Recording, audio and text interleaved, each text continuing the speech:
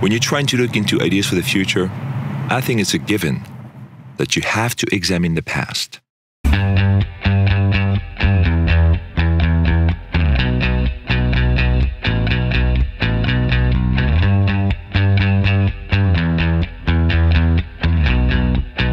Many of these fitness solutions aren't fitness solutions, they are engagement solutions. These things are designed to make us forget that we're even working out. Eventually, the effect of a distraction wears off with familiarity. That's why we have to find our own reasons to exercise.